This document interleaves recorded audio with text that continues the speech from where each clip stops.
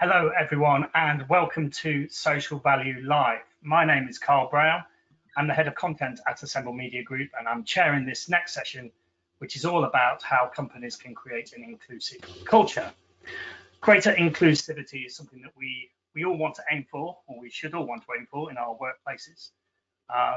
Not only is it the right thing to do from a moral sense and from a social value point of view, but there have been various pieces of research that have shown that more inclusive and more diverse businesses make better decisions and perform better. And in the current labour market, of course, particularly in construction, we can also ill afford the skills leak of people from the industry due to a lack of inclusivity.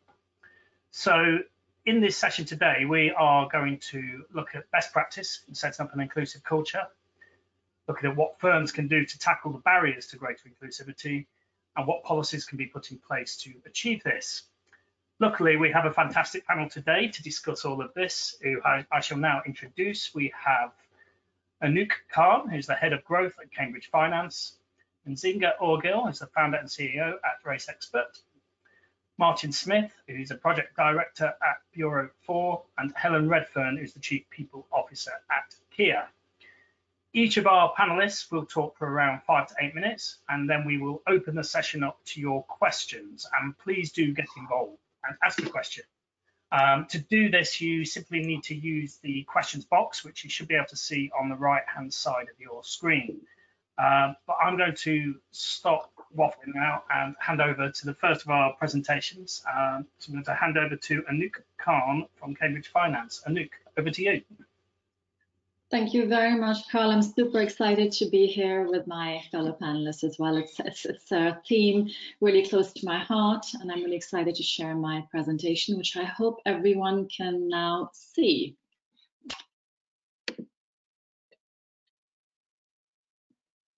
Can everyone see the presentation?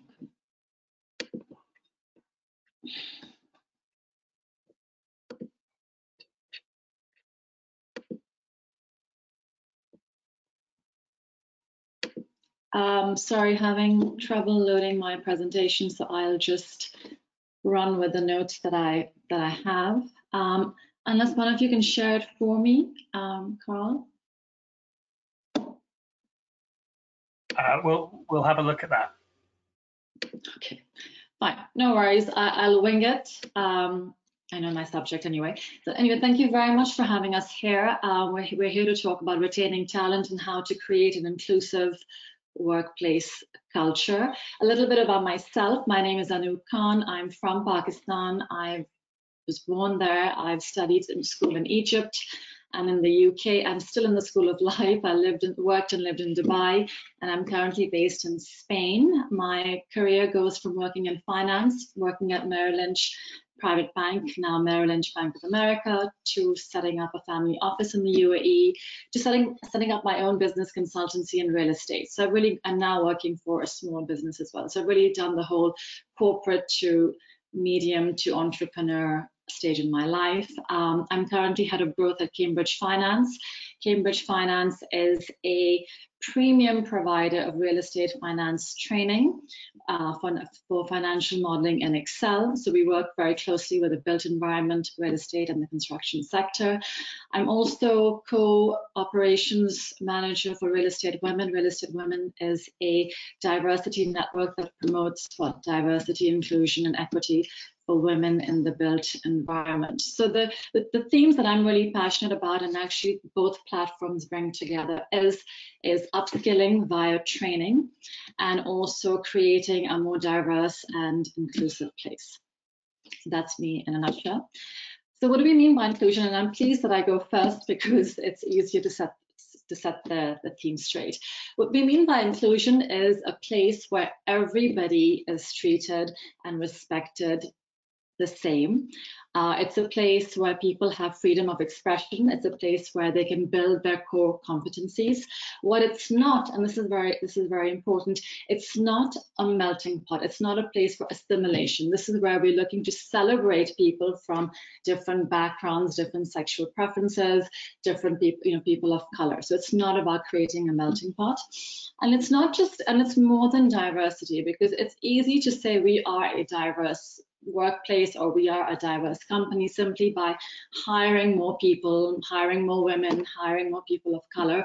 But creating inclusion is something much more nuanced, much more complicated, because it's working on people's psychological motivations. That's speaking about inclusion. So there are two themes I'd like to touch upon here. The first that I'd like to talk about, why one of the ways we can create an inclusive workplace is looking at the gender and the ethnicity pay gap. So putting on my real estate women's hat on, we are now in the process of conducting a very detailed report with Warwick Business School and University of Leicester to look at the pay gap, the gender pay gap in the real estate sector. So for clarification purposes, the gender pay gap is not the same as equal pay, where women and men working in the same positions are being paid equally. The gender pay gap is the average pay of all men and the average pay of all women. And we found, with no surprises, that during 2020 and 2021, the median pay gap for the real estate sector as a whole has increased, primarily because of COVID, and also because in 2019 there was no reporting. And why this is important is because you have to remember, when we're talking about gaps, it's a form of bias, whether it's implicit or explicit. So to get the pay gap correct is really critical to attract and retain the right kind of talent. And the problem with the gender pay gap is that the way it's set up, it's not fully transparent. It doesn't cover, firstly, it only provides data for senior women in senior positions. We have no data for ethnicity pay gaps, so people of color don't know where they stand. And there's also very little, it doesn't account for wage disparity for people working part-time, people working, people earning bonuses. So the gender pay gap is really key to get right, to get transparent. And it's work in progress for many companies. The second theme I would like to talk about is about training opportunities, or as I would like to say, inclusive training opportunities. So Cambridge Finance, as I mentioned, is a provider of real estate financial modeling. And since the start of our business, since 2016, we can clearly see the demographic of the kinds of people that come to us. And I think it's more obvious when we see corporates asking for in-house training, and then really the split is stark. We're only seeing a certain demographic of white male coming to us. There are very few women, and if we talk about people of color, men or women, it's almost non-existent. So we realized, as a small company, we're a 3-person company, that we also have a role to play, because part of our ethos, because we know that our training impacts people's careers and their lives. With this training, they can get a better job, demand a better salary, or set up their own business. So knowing that, we have a scholarship fund set up.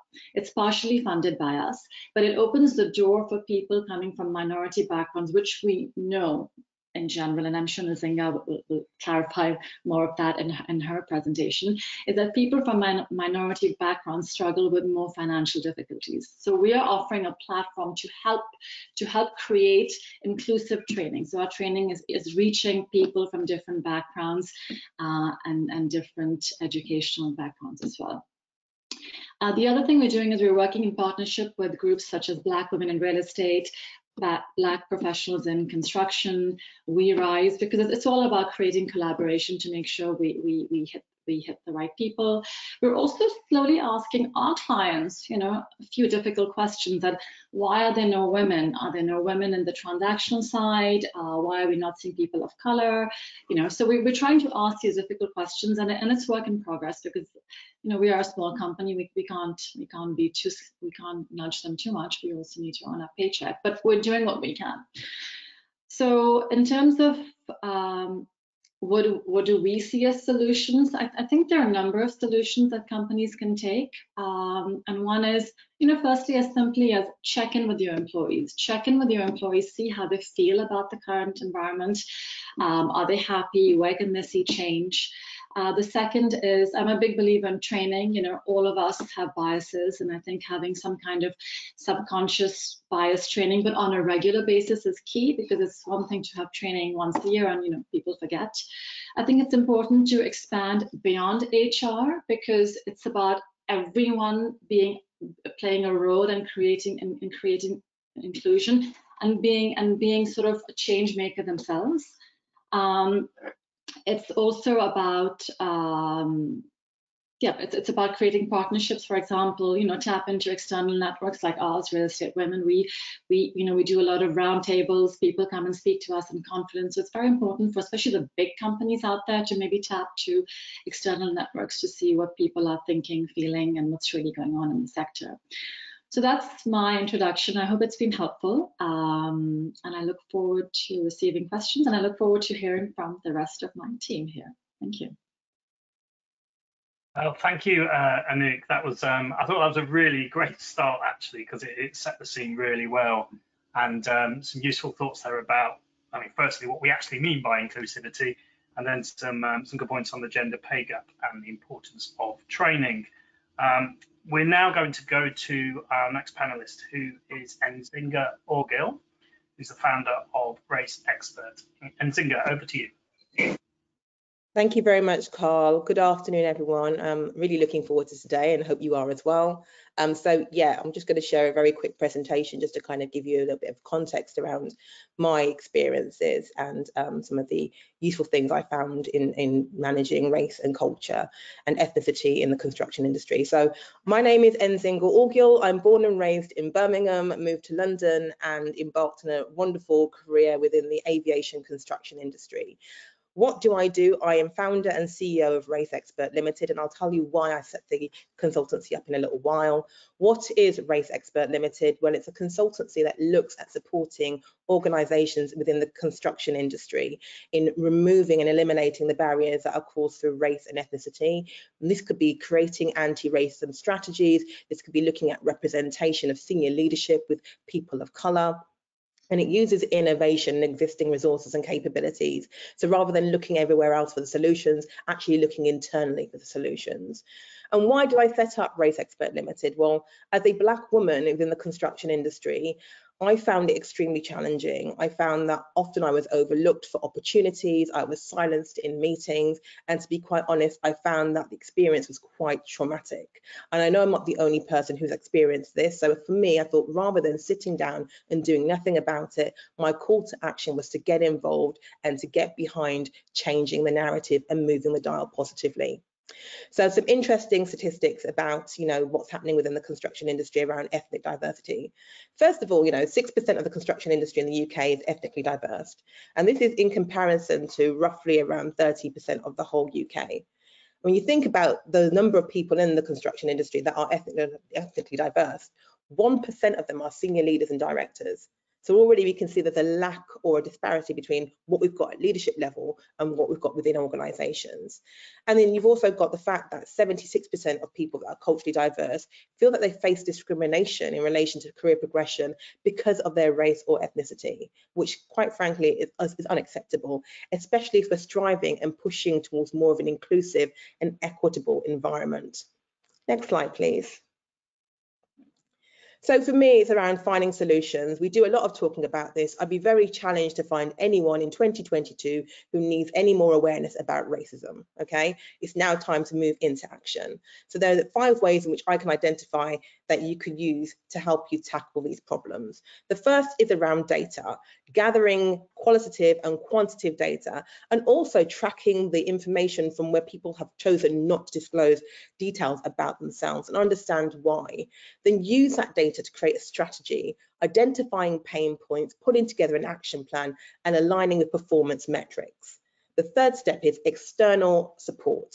If you haven't got the resources and capabilities within your organization to move the race agenda forward, you need to go out and find it, or else it's not going to work and it's not going to be well embedded. Once you've done that, looking at your existing resources and capabilities, do you have ERG groups? Do you have L&D groups that can support in this? And how are we being more innovative rather than just copying and pasting what's being done in other industries and thinking that's the right solution for yours? And the final step is action, review, and lessons learned. As a project manager, it's so important to review what you're doing, check against what your targets are, and actually capturing the lessons learned so you're able to share them and also celebrate them. Next slide, please. So what are the barriers and deterrents that need to be removed? This list is endless. Let me be clear about that. There are a couple of things that I've captured. I won't go into every single one of them as you can see them on the slide. But, you know, around hiring and recruitment, are you adding for culture, or are you adding for culture fit? It's really important we're creating an embracing environment where people can come in being their true authentic selves and they can showcase their talents within that space. You know, are you looking at skills as opposed to qualifications? Certain people from different backgrounds might not have had access to the same opportunities around education. So how are you making sure you're getting that diverse talent pool? And are you using agencies that have access to diverse talent? You know, engagement and communication is so important. You know, tokenistic gestures like black squares and virtual signaling, it puts people off because it's not sincere and it compromises the integrity of an organization. It's about taking action and actually meaning that action and being intentional behind that action. Creating safe spaces that are free from professional consequences so people can speak up. Remove banter. The amount of times I heard that on site, oh, it's a bit of banter. Is it to you? Because it's a bit of microaggression to me. So let's remove that. Gaslighting and terms like BAME, BME. And then finally, just really having a look at where your strategy is. If you have a strategy and if you don't have one, creating one. Having a look at your policies and understanding what your metrics are and realizing if your organization is set up structurally and design-wise to allow for an inclusive culture. Next slide, please. So a couple of incentive and policies to think about. And again, this is endless. And what I've tried to do here is align it to the people within the organization that you potentially can be rolling this out to. So in inclusive leadership programs, that's a really fantastic opportunity to really allow people to understand what it takes to be an inclusive leader and to actually encourage them to embark on that journey to become better as inclusive leaders. You know, creating a suitable, feasible and viable business case. Why do we need more diversity and inclusion? Why do we need more representation from people from racial, ethnic backgrounds? What is the purpose behind that? A purpose could be to, attract talent and clients from emerging markets. Think about that. Having the right governance and monitoring in place. It's no point just having these policies and having these frameworks without anyone checking and monitoring that they're working. How are people capturing incidents and reporting them? You know, colleagues and employees that might encounter discrimination, who are they going to? How is it captured? How is it recorded? And what is being done about it? And finally, scenario-based immersive training. You know, we've all sat through those 8-hour training sessions about unconscious bias or something else where we've been talked about, how to be more inclusive. What about putting ourselves in the shoes of the people that we're talking about and really understanding what those challenges look and feel like? Next slide, please. So that's me. I'm really looking forward to hopefully answering some questions during today's session. If you want to contact me, I'm on LinkedIn. I'm the only Nzinga Orgil you'll find on there. And alternatively, if you like a device, scan the QR code. It'll take you straight to my website and my LinkedIn page. Thank you very much, Carl. Thanks, Nzinga. That was great. And it was really interesting to hear about your personal experience of working in the construction industry as a Black woman. And it was also a great run through setting out some key steps for firms to take. The stuff you said right at the end there, Nzinga, about how it's about, it should be more about putting yourself in the shoes of other people that are affected. I think that's probably something we can return to in the questions towards the end of the session. But I am going to move on now to Martin Smith, who is Project Director at Bureau 4.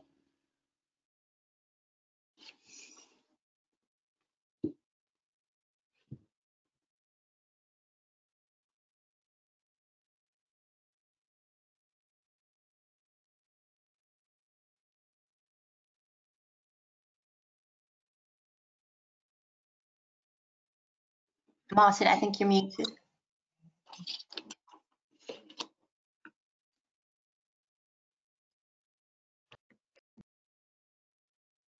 Right. Have we lost Martin? I think we may have lost Martin, but I think what I might do is go to Helen Redfern, who's the Chief People Officer at Kia, and then we can hopefully come back to Martin in a few minutes. So Helen, over to you.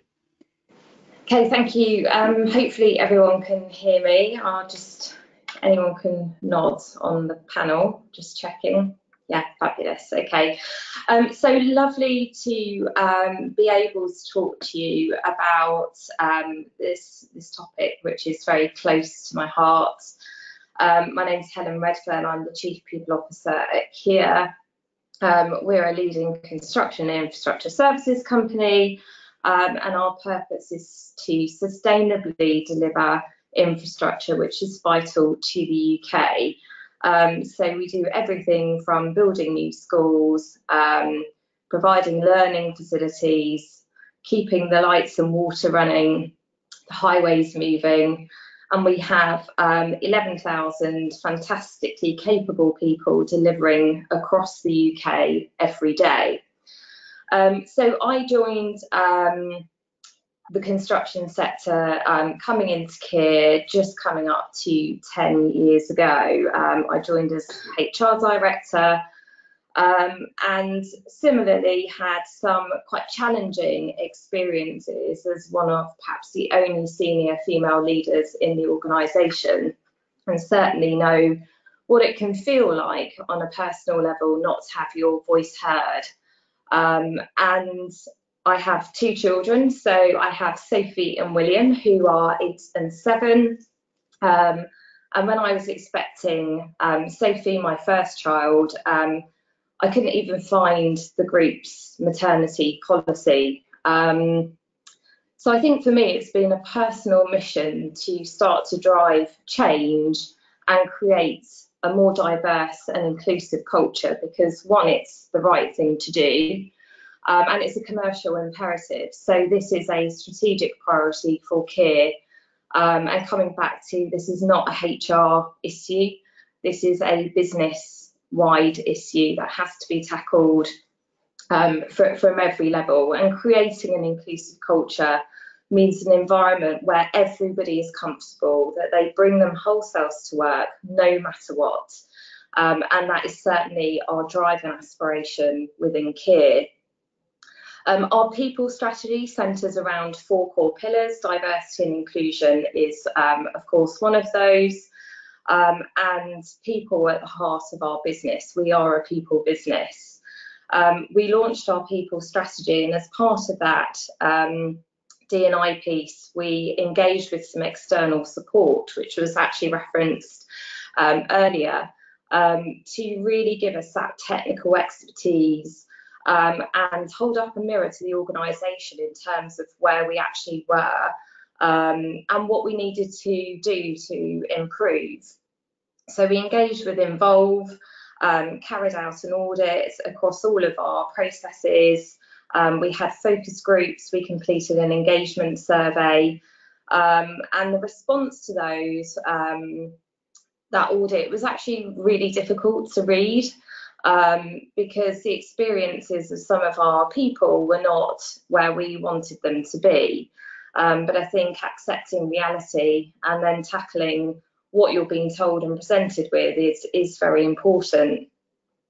What we did is we recognised, say, that some of our colleagues were experiencing unacceptable microaggressions, and we launched our diversity and inclusion roadmap in response to some of the feedback that we had and the priorities we needed to focus on, and that's published on our website.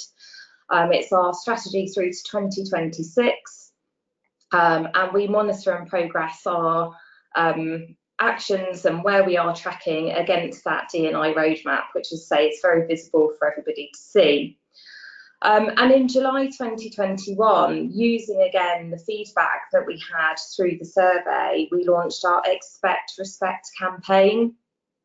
It's a group-wide campaign, and we have gone and educated all of our employees around our expectations of them in respect to the workplace, and reiterated our zero tolerance approach to bullying and harassment. It's a very hard-hitting campaign, we wanted it to be. So we have posters, we have hoardings, and those use quotes that are obviously anonymised, but that came through as a result of the survey. And we have 5 respect basics. We have 5 safety basics. And for us, safety, inclusion and our approach to expect respect sit side by side in terms of importance. As I say, all of our employees have been trained. We launched a Call Us Out helpline so that people could call us on a confidential basis through a completely independent line if they experience something that they want to talk to us about in confidence. And as I say, over the last year, we have seen a huge momentum in a positive way towards conversations that are happening across the business. The next phase is to keep the programme alive, so we have more training, and also we're working, very important for us, with our huge supply chain on ensuring that the Expect Respect is rolled out across all of our supply chain as well. Inclusive policies are really important. I spoke about my personal experience when I went on maternity leave. We need to attract and we need to retain talent, and there is a real war for talent out there. And I think your policies have to reflect the organisational culture that you want to create. So what have we done? We have enhanced our areas such as maternity, adoption and shared parental leave. We've introduced 8 weeks paternity leave at full pay. We have the industry's first pregnancy loss policy, which includes 2 weeks paid leave for people who've gone through a really difficult experience, and we want to support everybody regardless of what's going on in their life at a particular time. Menopause, so we provide clear support and expectations for both managers and our colleagues on menopause.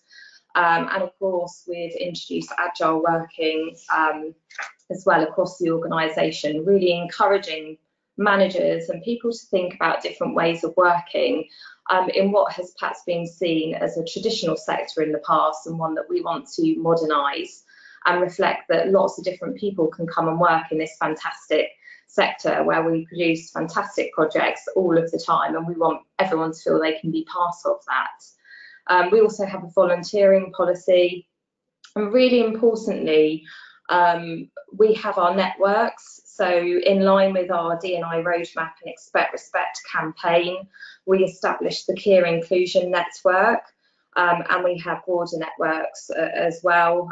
So we have our Racial Inclusion, Gender Inclusion, Ability Network, LGBT plus and Allies Network. We have a network for armed forces, and also for menopause. And each of those networks, I think role modelling and executive sponsorship are key. This has to be driven across all areas of the business. So each of those networks is sponsored by the ExCo. And we had a meeting, a committee meeting, which is chaired by the Chief Exec and myself, where we hear from each of the network leads and the passion and the commitment that people are putting in their own personal time, through work time, to make change and drive actions is something that I feel really proud about for IKEA, because you can see the changes that are happening and the commitment. So really positive. Inclusive recruitment, I think everybody's spoken about the importance of getting it right. If you don't get it right when you're hiring, of course it's self-fulfilling and it becomes a huge challenge. So we've done a lot of upskilling. And also we have our Making Ground programme, where we're proactively working with prison leavers to try and provide employment opportunities and skills and retraining when they leave prison. And also we have a strong connection with the armed forces, providing opportunities for those who are coming out of the armed forces, giving them reskilling and again career opportunities. And most recently, we've joined a consortium with RefuAid to provide support to refugees both through employment and language skills and training.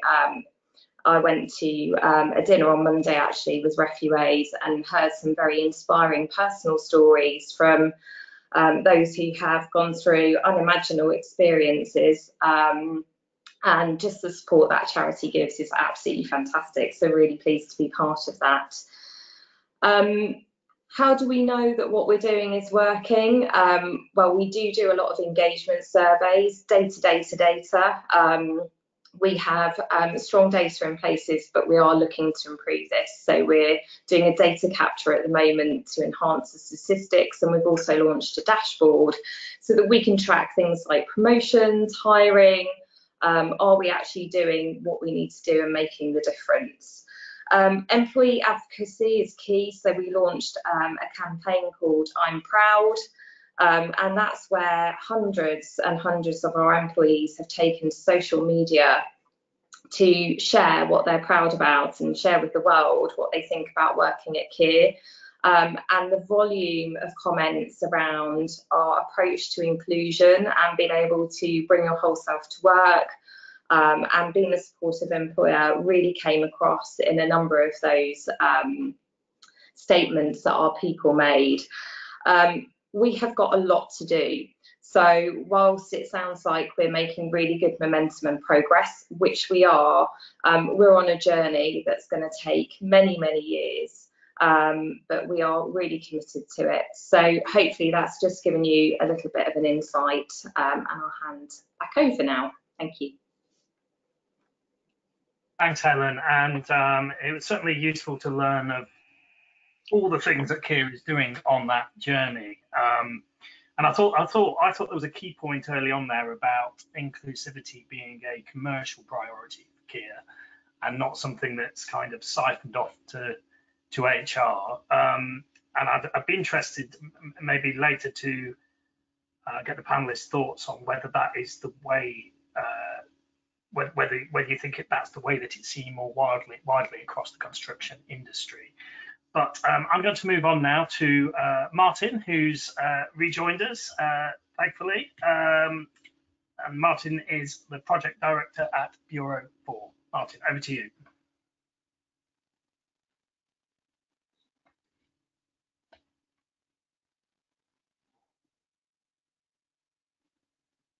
Hello, finally, I think we're working. My laptop seems to want to do Microsoft updates, which is never a good thing in this heat. I'm Martin Smith from Bureau 4. I'm a project director. I head up the commercial offices sector as well as D&I at Bureau 4.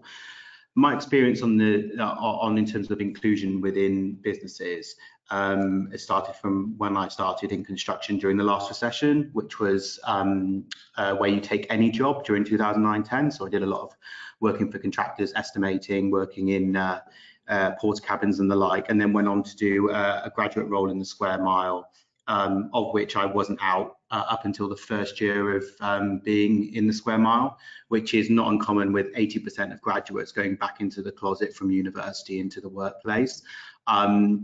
I was actively involved in a networking group called Freehold LGBT, and with that they gave me a mentor in order to help me with my APC process, which is the chartership process.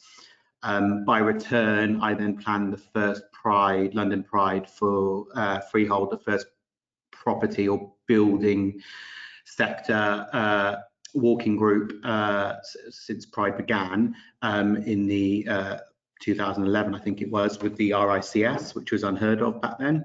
And then I repaid the favour by acting as a mentor for various Freehold members. So that reverse mentoring programme is really good in terms of capturing that from externals. Since I've joined Bureau 4, which is a project management company in construction, I then influenced the business in terms of developing a D&I strategy, as well as being voted in co-chair of Building Equality in London, which does have which is an LGBT plus focused network group with many organisations signed up, including the likes of Kier, which are in this call. So obviously I have to respect my own biases, which is I focus a lot on that. However, as my work at Bureau 4, I cover all attributes of diversity and inclusion. And my real pet hate is documents, no action, and also what's going on at site level, because many D&I sort of discussions talk about mid-management, upper management. What is actually going on at site level? We work in construction. Men under 45, the biggest cause of death is suicide, of which the highest sector of that is working in construction. So we need to sort of work on those playing fields. But in terms of where we are, and this is something I talked about at London Build last year, is that we're working in a background society at the moment where we're getting a lot more divided, and the rise of hate crime in London specifically and the UK. So in London, it's shocking that hate crime reached its 10-year high last summer. For LGBT+, there was 400 offences recorded in the month of June alone, and about 3,200 in the last 12 months, which is an increase of nearly 1,000 from 2019. So it's gone up a third. It's deeply concerning, and it's about 44 offences last year a day in London alone. And if you extrapolate that and talk to charities like Stonewall, 80% of offences aren't even reported. But going back to the industry with construction news, can I talk about construction news on a building magazine talk? I am. So they carried out a survey to their readers, and of about over 1,000 respondents in the construction industry, it didn't create a construction industry in a good light. The overriding feedback was that homophobia was still an issue, and statistics showed that how many face LGBT phobic abuse at work, 28%. How many people are not open at work, 54%. How many people have heard the word gay as an insult, nearly 60%. And how many is seen working in the construction industry as a negative impact on their mental health at 31%.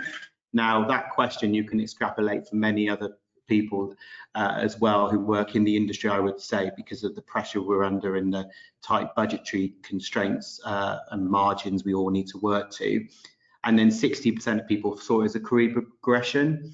There has been a slight improvement on statistics a year ago with the Stonewall report, with 18% of people being uncomfortable at work, but that is UK wide. Yeah, what I'm trying to say is what we're fighting for today and what we're trying to create a work. For me personally, and I'm a project director, just below the directors, I feel more comfortable at work and safer at work than I do on London streets. And that is a sad reality that people are facing. In terms of Bureau 4's involvement on this, we are doing things with Pride Month internally and allies training, which if you go on Building Equality's website, all our training is available for free, including allyship, and I've delivered that to various stakeholders and subcontractors. But as a business, we write into our building contracts, we amend the prelims of all building contracts to make sure that there's a mental health first aider on site at all times, the LGBT+, mental health awareness, money matters, race, the list goes on and on. Toolbox talks are delivered on site and recorded on the health and safety monthly report, and we check that. They're just some of the initiatives. Another one would be in property, it's all about who you know, and that goes back to the whole class aspect of property. And class, I believe, is the biggest restrictor in terms of the whole diversity piece, which not many people talk about. But in terms of class then, so it's who you know. So if you're doing a network event after work, Bureau 4 will pay carers allowance for either caring for children, an elderly relative, disabled family member. So you can go to that event and you can mix with those people without being financially penalised for it. They're just some of the flavour I'm into, but also I'm I'm the trustee of AIDS Memory UK, which is building the first AIDS memorial in London for the first time. It's going to be the AIDS memorial. I'm dealing with many companies offering pro bono work for a consultation starting next month to build that. And I believe that sort of action, you know, queering public space, there's a report about it. I'm going off, I can talk on and on. Queering public space produced by ARIT, which I launched last year with Building Equality. That, and in terms of queering then as public space, you might think, oh, okay, it's just for LGBT+. But actually, if you start to implement those recommendations, it then creates the streets safer for women, for people with mobility users. It kind of impacts everyone in terms of the safety on the streets. Another point as well, I'll finish on this, is we know in some industries where banter is rife, and we know that in construction, what isn't helping the situation is private WhatsApp messages and groups on site between construction professionals and operatives, which do, and I have seen it and I have been shown it, homophobic, misogynistic, I won't even call them memes, I just call them insulting images circulated. And if we look what's happened in the police service recently and all that background, there is a cause, and we haven't implemented it here yet, but there is a way of trying to implement on site that those sorts of messaging apps, which are private and encrypted and your business has no C on them and can't show them, that some form of like MS Teams chat facility should be made available in lieu of, so it's completely tracked of what's happening and people have a safe way to communicate, because at the moment there isn't that. So I'm going to go off my box and I'm going to go back into the questions and back over to Carl. Thanks, Martin. That was absolutely fantastic, and some of those statistics there around prejudice and discrimination in the industry really illustrate the scale of the problem. I'm going to move on to the Q&A now. We have several questions from the audience, and I'm going to ask a few questions as well. I'm not really sure where to start, but maybe we should start with something that Nzinga talked about earlier, about the importance of getting people within a company to put themselves in other people's shoes and to try and understand the issues from other people's point of view. I just wondered, Nzinga, whether you have some thoughts in a bit more detail about how companies can do that.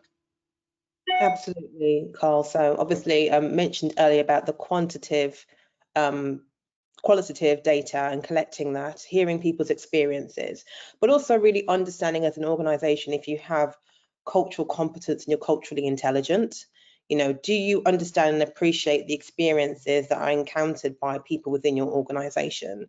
Do you really get what they go through? Do you understand what it means to sometimes present yourself to a room of people where nobody looks like you and you are already feeling outside and othered? And really understanding what can then be done to negate or mitigate against that. You know, putting it out there that you are an inclusive organization by getting people cultural competency training, getting people cultural intelligence training, so they're able to think about how they communicate with people, how they physically are around other people, and how they can bring people into spaces where they might quite honestly feel quite uncomfortable. You know, when I think of inclusive organizations that I've been part of, and I think of the ones that haven't been particularly inclusive, the ones that have made me feel comfortable, made me feel welcome, allowed me to enter into spaces where I might be the only person is the one that, you know, I remember as being inclusive. The ones where I felt I'm different, and I've been reminded of it every single time I've either opened my mouth or suggested an idea or done anything, has made, you know, has led me towards thinking that's an inclusive culture. So for me, I think it's just really important to think about, you know, talking to your staff, talking to people, actively listening to them, Not just saying, yeah, I get your point. Thank you very much for sharing that with me. Thank you for rehashing your trauma. I'm now going to go off and just carry on with my day. It's actually really listening and understanding what you can do and what role you can play. It doesn't have to be, let's save the world. It can be small steps in thinking about, well, actually, that person's new to the team, or that person seems to be sitting by themselves. How can I bring them in? How can I draw them in? Or that person isn't speaking in a meeting. How can I invite them into the conversation so I can hear their opinion, their perspective? Hey, thanks for that, Nzinga. Does anyone else want to come in on that question? Luke? I mean, I'd like to just expand on that. I mean, I think Nzinga touched on it so eloquently and so passionately. I think it's just going back to one of the points I made, that it should be extended to everybody. I think it shouldn't just come down to part of, I know Helen's doing an amazing job at CARE. It's a big organization, but once you spread that everyone is part of creating an inclusion culture in a workplace, and everyone is part of the process. And I think that process of hearing, accepting, trying to understand the differences and not othering other people should hopefully become part of the culture when you walk into the organization. So it's not just held in one sort of office where you open the door, you shut the door, you sit, you have this chat, this trauma exchange, and then you leave the door and the door closes. If it's part and parcel of the culture at every layer, at every floor, at every cubicle, then it's much easier to kind of make it, infuse it, you know, like inject it, as opposed to just saying, well, come and talk to Helen, she'll solve it. I mean, Helen is just one person, but there's a lot of people surrounding Helen who can actually support her and be part of the journey with her. So just to expand on that point, but yeah. I mean, Nzinga said it. From my perspective at Bureau 4, one of the things we do is we do offer a lifestyle allowance for people to learn different skills that are non-related to work, to mix with people outside their comfort zone, as well as volunteer days. I think it's very important for people with middle and higher management specifically, get themselves out of their routine and mix with diverse groups and people. One of the things we do in terms of behaviour is, as part of the technical skills and the behavioural skills you need in project management, one of the behavioural skills is diversity inclusion. It has its own topic. It is reviewed in yearly reviews with every employee. They are scored on it based on what we feel about their attributes, and we ask for 360 feedbacks by the people they manage and the people that are around them on their teams. Once you tell someone, sorry, you're not going to get promoted because we've experienced this and you're scored this on this mandatory competency, you soon to get attention on the fact that this is important to the business. In terms of retention as well, because if people do not feel included or sitting by themselves and stuff like that, where's their line manager? Who's working with the project team? How are they allowing that to happen? You know, and that goes back to all of your points. Okay, Helen, I think you had your hand raised a few minutes ago. Did you want to come in on that point? So I'll make it quick because I'm conscious of probably loads of questions, but just the other thing that we're doing with our, so we have a programme for our sort of diverse populations, if they're not in the sort of majority group, which is around leadership. And again, we've engaged with an external expert to help us with that programme. We had self-nominations for it, and it's incredible how many people have put themselves forward. And as part of that, we're just about to start reverse mentoring. So participants on that programme will be reverse mentoring leaders in the organisation, and that's all about, again, listening and getting the feedback and the lived experiences of people, so we can seek to understand more, because it's just coming back to all the other comments, so important that you get that feedback. Okay, thanks, Helen. I'm going to take a question from the audience now. Quite a long question, but it's a good one, I think. It's from Fiona Lowe, and she wants to know, and it's a question for the panel generally, do you think that in some cases or circumstances, the categorization of diverse characteristics is part of the issue? Labeling people can encourage a feeling of otherness, both for those individuals and for others in their perceptions of them. Are there any thoughts you have on how we can move away from that kind of discourse and into considering inclusivity more broadly? Quite a lot to unpack there, but does... I can start on that. when you're doing HR or policy at your company, think about intersectionality. Everyone's diverse by their very nature. Think of the iceberg of visibility. Google it if you can. I mean, what you see and what other people, what people are and what makes them up.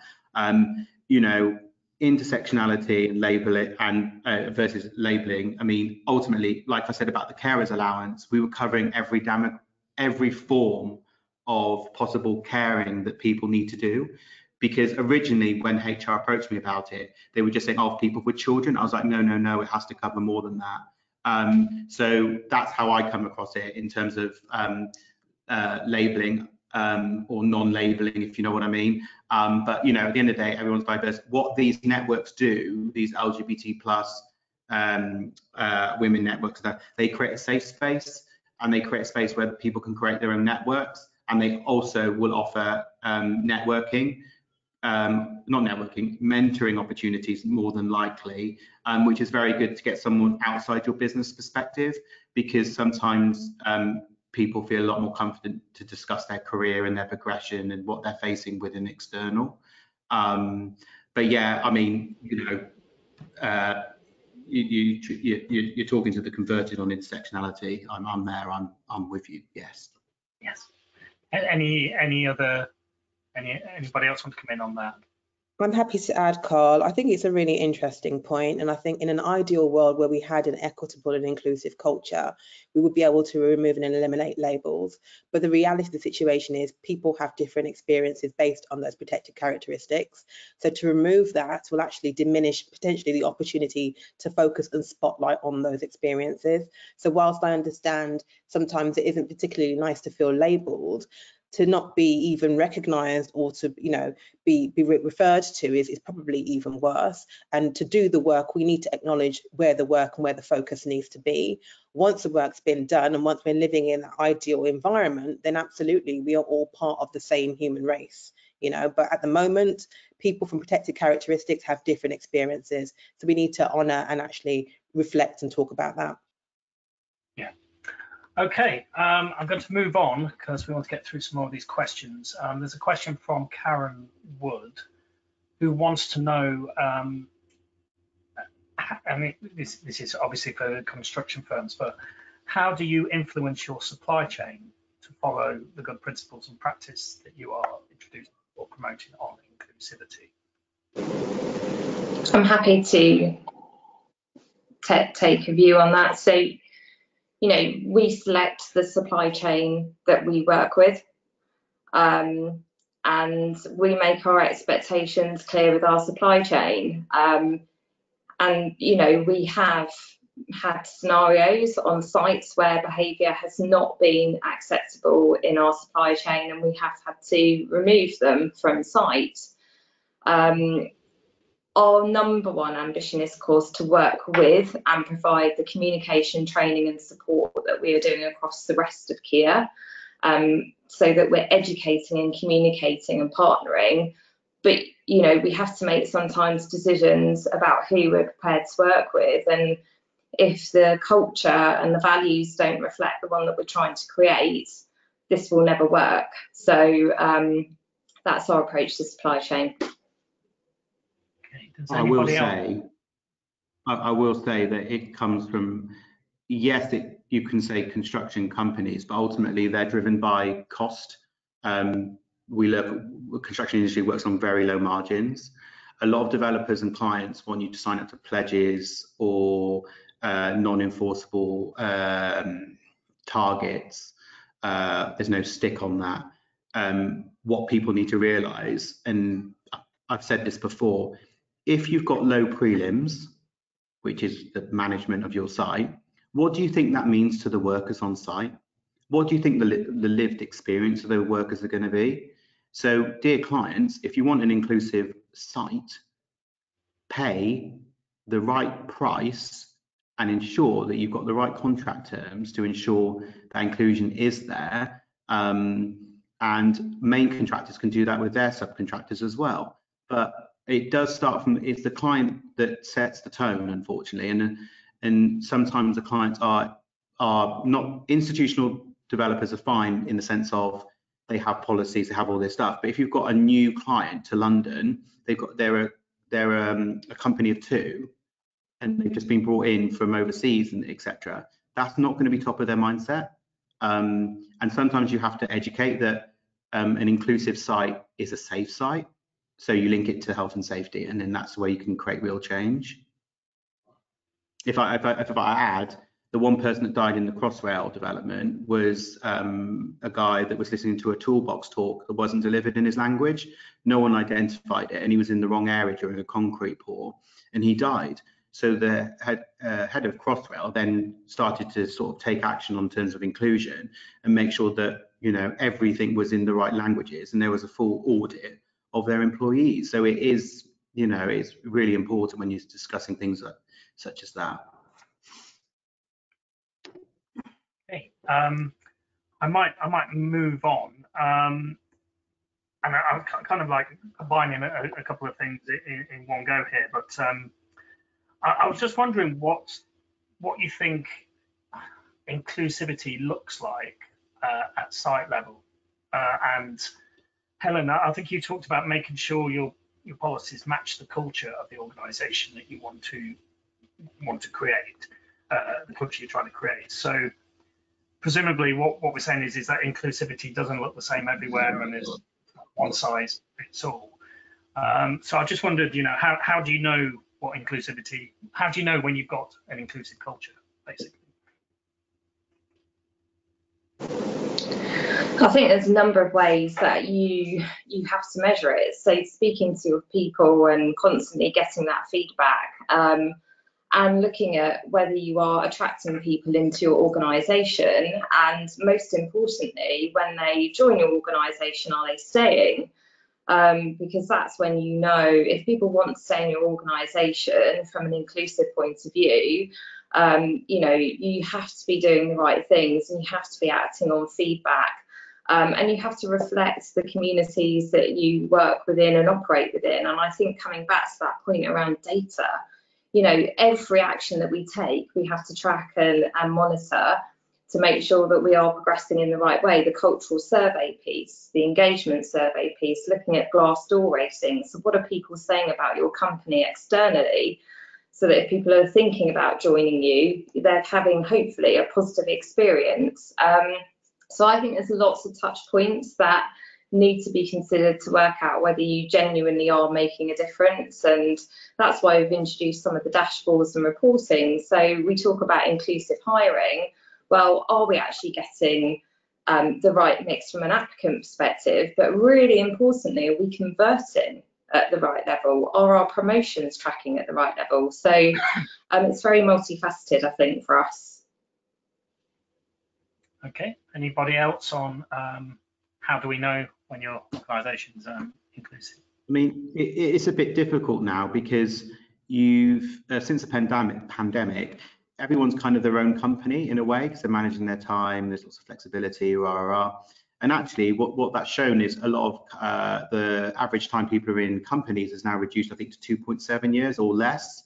So if you're having a conversation with your employee, and they say, where are you in 5 years' time? The reality is they'll be gone. They'll learn what they want from your business and leave. What you can do from a retention perspective is to make sure there's correct procedures and inclusive processes, that there's promotion opportunities, that doesn't let the rigmarole of people leaving businesses, because that has a significant cost to a business, as everyone knows. In the fit-out world, one of the golden rules we say is 1/10 of your cost as a business is your property. The other 90% is your labour cost. So that's your biggest cost. So you need to spend your money on your people, and that's it at every level. Okay, anybody else want to come in? I think for myself, just to add, Carl, you know, as someone who's obviously worked in the construction space and been out in the construction environment to see what inclusivity looks like at site level, I think the first thing is, yeah, absolutely, the people. We need to get the right people in place. We need to have the right systems and structures and processes, but also the right infrastructure. You know, the amount of times I've walked around in a hard hat and walked into a restroom area and seen inappropriate pictures of women up, and I'm thinking, we're in 2020, you know, that's at the time. Like, why are we still seeing this? Why does this still have to be an issue that I feel uncomfortable about, and then I feel like I'm being made to feel guilty for asking for it to be removed? You know, it's about having restroom facilities, silly little things like that. You know, I go on a construction site and I'm having to walk to the other side of the site to find a toilet because guess what? It's predominantly male. So there's nothing available to me. So it goes deeper than just the people, processes and systems. It's also what happens actually on site. You know, are the notifications and publications and notices you're putting up, do they have people that look like me in them? Or is it all the same look and the same type of people? Do I feel like I belong in that space, that my health and safety is important and I'm a priority? If I can't see any of those things, I'm going to think, well, why on earth am I here? So I think, you know, absolutely everything that Helen and Martin have said, but also just actually what those physical spaces look and feel like as well. And is there accessibility for everybody? And to back you up on that, if you look at consider contractor scoring, their policy is that women's toilets should be locked. It hasn't been changed. Why? CITB, a health and safety card, CSCS card, there are apparently only 2 genders. That's all you can apply for. I've raised it with them 6 months ago, maybe 8 months ago, still not changed. They're blaming their supply chain because they use IT software. Well, it's not good enough. It doesn't represent the industry and the Londoners I know. So, you know, there's institutions at play here that need to sort of step up their game big time. Okay, and that's a very robust view to end on. We've actually run out of time, believe it or not. It's gone very quickly. There's been a hugely valuable discussion and lots to think about. So I'd just like to thank our panel. So I'd like to thank Anouk and Zinga and Martin and Helen. We have more social value sessions coming up tomorrow. I think we've got one on embedding social value pre-construction, and then we've got one which will discuss case studies showing social value in action. As you all log off, you should be presented with a feedback survey about this session. Please do fill it in, as it helps us shape the content of future sessions like this. But that's all. Thank you very much and goodbye.